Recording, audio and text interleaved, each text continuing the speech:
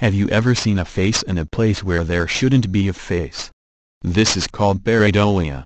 It's a psychological phenomenon where people see faces in everyday objects, and it happens to almost everyone. We see faces in clouds, textures, a cup of coffee, and so forth.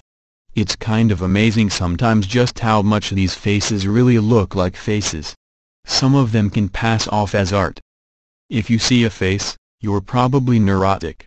Researchers at the NTT Communication Science Laboratories in Tokyo, Japan, conducted a study that revealed pareidolia, or the phenomenon of seeing faces in inanimate shapes and objects, is a feature found in neurotic people. To reach this conclusion, scientists assessed volunteers' personality types. Afterwards, the subjects were shown randomly placed dots on a sheet of paper and asked to report what shapes they interpreted from the image, that is, if they saw any shapes at all. When looking at the results, the researchers discovered that those who tested higher in neuroticism, a more negative emotional state, were more likely to see faces in the images shown during the test.